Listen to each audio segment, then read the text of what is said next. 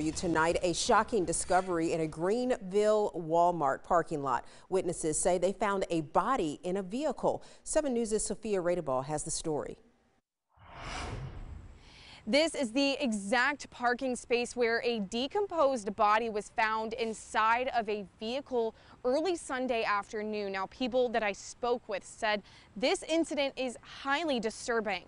Alana Sanchez is a regular shopper at the Walmart on Woodruff Road. I actually come here like twice a week, probably more, And says it shocks her to know what was found in the parking lot where she comes so often. I would probably come here, but now I'll be like more concerned about the cars that I'm parked like in between. Around 12:20 on Sunday afternoon, Greenville County Coroner Kent Dill says they got a call to come to that parking lot immediately.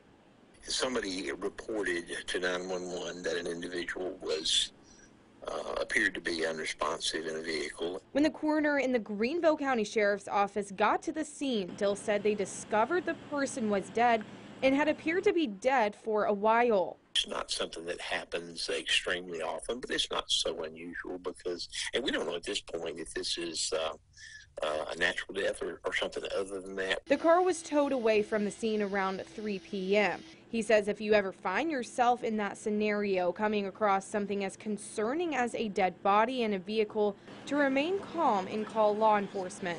I would handle it just like you would any other what appears to be an emergency, and that's dial 911 and explain to the 911 operator exactly what you've observed, and then I would just stay a safe distance away and let them take care of it.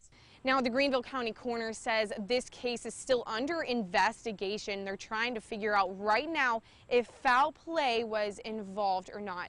In Greenville, Sophia Radeball, 7 News.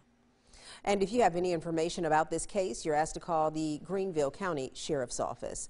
A breaking traffic alert for you.